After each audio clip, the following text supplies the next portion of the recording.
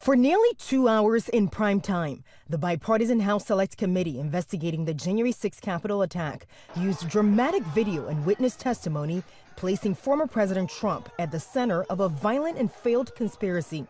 Donald Trump, the President of the United States, spurred a mob of domestic enemies of the Constitution to march down the Capitol and subvert American democracy.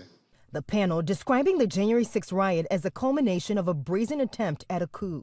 Donald Trump oversaw and coordinated a sophisticated 7-part plan to overturn the presidential election. Vice Chair Republican Liz Cheney describing how a month after Trump lost the November 2020 election, his former National Security Advisor Michael Flynn, advisor Rudy Giuliani, and attorney Sidney Powell met at the White House over how to use the military to seize voting machines.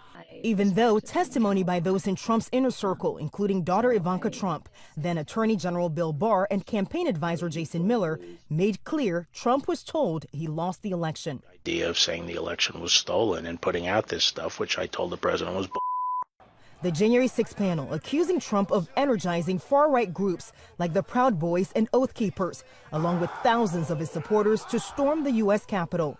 Capitol Police Officer Caroline Edwards, seen on this newly released video, knocked out by rioters, testifying that it was a war scene.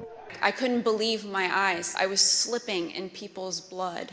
It was carnage. It was chaos. And aware of the rioters' chance to hang Mike Pence, the president responded with this sentiment, quote, "Maybe our supporters have the right idea."